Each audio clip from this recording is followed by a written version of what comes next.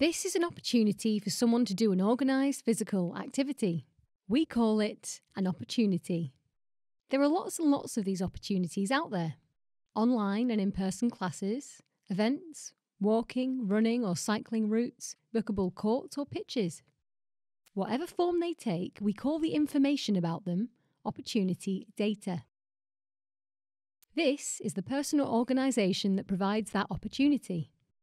We call them activity providers. These are all the people who could take part in these opportunities. We call them people, or Naya, Philip, or Faz. At the moment, an activity provider can tell people about an opportunity online in two ways. They can input it into useful websites, apps and services which gather opportunities together in one place for people to see.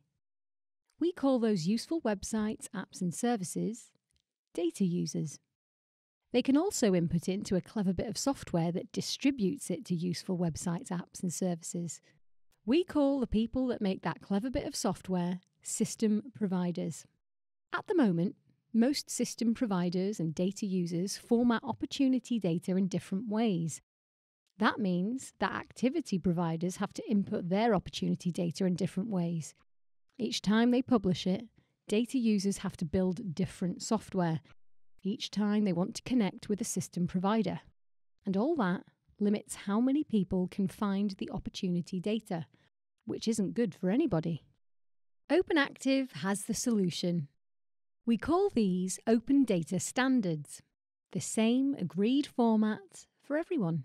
Good for activity providers, as it's easy for their opportunities to reach more people. Good for system providers, who will be able to offer more reach and better results. And good for data users, who can show more opportunities more easily. Best of all, more people will find more opportunities online.